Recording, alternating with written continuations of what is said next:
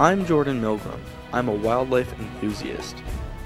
I believe that the world is ours to discover. A lot of the animals you will see on the show are endangered. That means they're at risk from vanishing from this planet forever. Please join me on Jordan's Journeys. Welcome to Saskatchewan, the center of the Canadian prairies.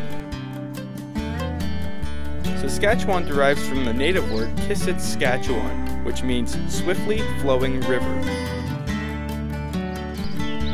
Saskatchewan is also known as Land of the Living Skies, and if you look just for a second, you can see why.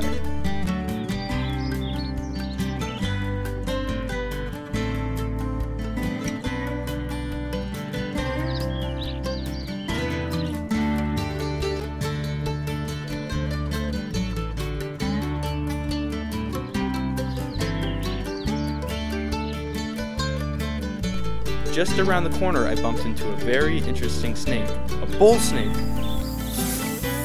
So, bull snakes, unlike a lot of other snakes, they have a little piece of cartilage sticking up in front of their trachea tube, and that rattles back and forth when they hiss, and it sounds a lot like a rattlesnake.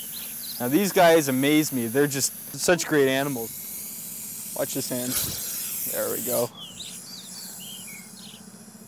This is an adult bull snake, but they do get a little bit bigger. They can reach anywhere from 3 to 5 feet on average, but occasionally they get to 6 feet. By that size, they could actually eat things like small prairie dogs. They're quite a fascinating animal, and thank God we found it, because this is a sign that our reptiles are coming out of hibernation. Those bull snakes definitely have some attitude.